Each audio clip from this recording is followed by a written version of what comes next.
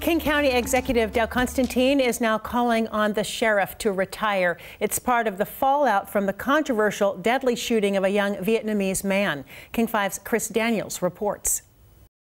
Good evening. King County Executive Constantine is joining the chorus of elected officials calling for King County Sheriff Johanknecht to resign or retire.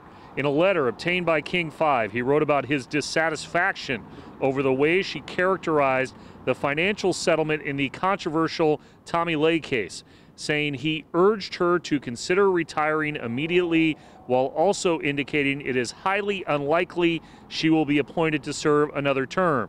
Under the terms of the charter amendment, he wrote, that will make the sheriff an appointed position. We are in the process of hearing from the public and defining what the region wants in its next sheriff, and this work will accelerate no matter how Sheriff Johanknecht decides to proceed.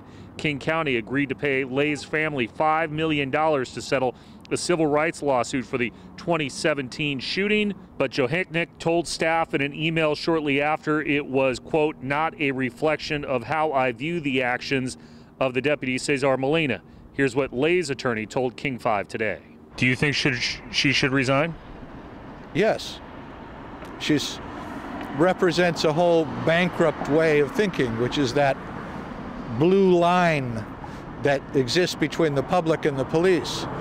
May not be blue because they're sheriffs, but the idea is the same. And she is more interested in protecting her deputy sheriffs than the public. And she should resign. She's not fit to do that job.